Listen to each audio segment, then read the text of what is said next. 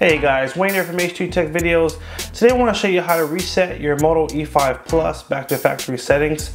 The first thing you want to do is you're going to swipe down from the top and tap on the settings wheel. From here we're going to go down to user and accounts, and we're going to tap on our Gmail account, which is right here, and hit remove and remove. You always want to remove your Google account before factory resetting any phone, because if you don't, what will happen is when you reset the phone, because of Google's new security, it's going to ask you to put in the password of your last Google account.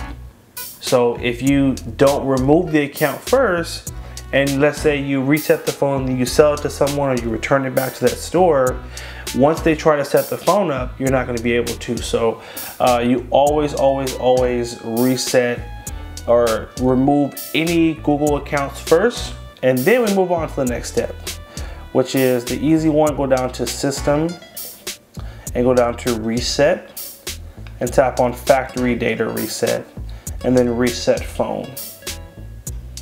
And then one last time you're going to put that pattern in. Once you put this in, that's it. Erase everything,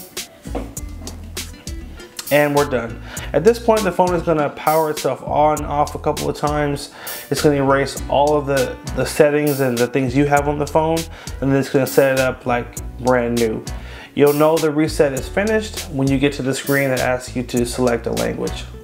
So we're not going to keep the video on the whole time, because at this point it just needs to sit and run through this course. So I hope you guys did find this helpful. Make sure you like, favorite, and share for what's helpful. Hit that subscribe button, and make sure you also follow us on Instagram at H2 Tech Videos for monthly giveaways and a bunch of other cool stuff. Thanks again for watching, guys. Take care and have a good one.